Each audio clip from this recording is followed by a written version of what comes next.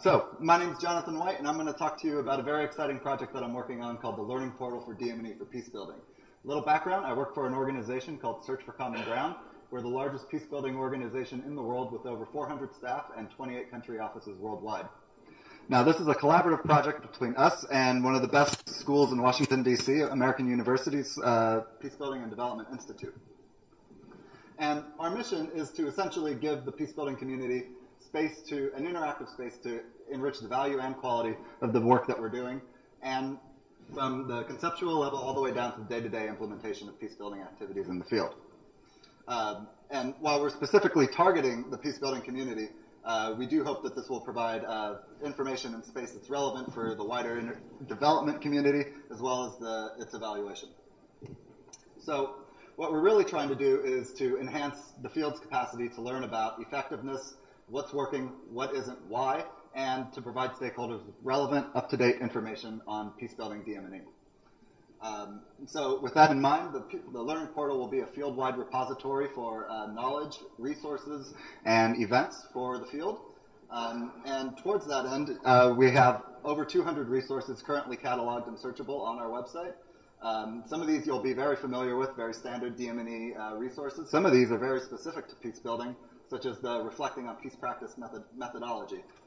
And this also includes evaluation reports. We're really trying to promote a lot of transparency in the evaluation process so that the field can learn better and we can all just improve our practices. And ultimately, that helps your job as an evaluator. It makes it a little bit easier, hopefully.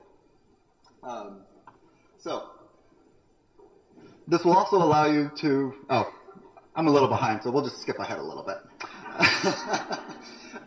We're also posting evaluation reports on our website from a range of different organizations. It's currently just evaluation reports, but we're going to be expanding this to other data sets such as baselines and endline reports. So if next time you're doing an evaluation in a conflict zone and you don't have a baseline, check the Learning Portal because we might have some relevant data. Right, so sharing knowledge and experience.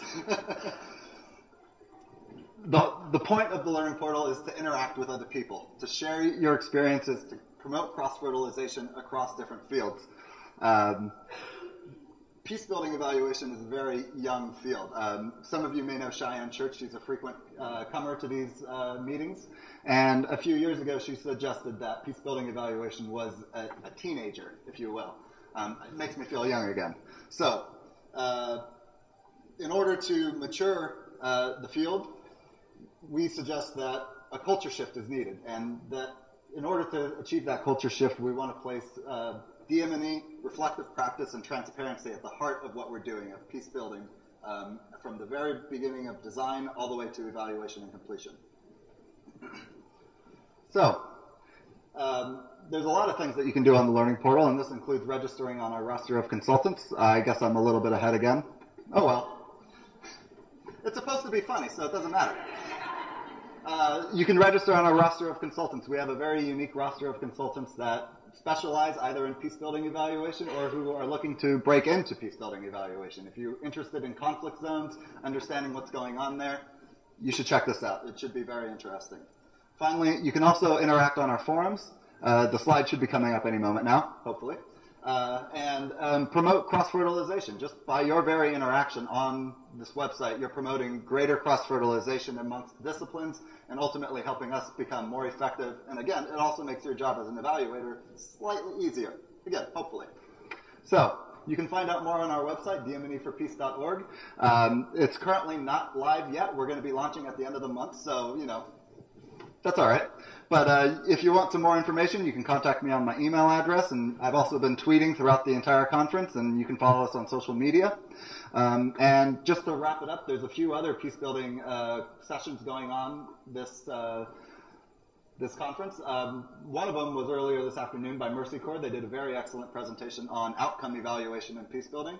And on Saturday, both in the morning and in the afternoon, there'll be two sessions. The first one is on media for peacebuilding, and the second is on theories of change in peacebuilding. So check it out, and I hope you enjoyed it. Have a good time. Thanks.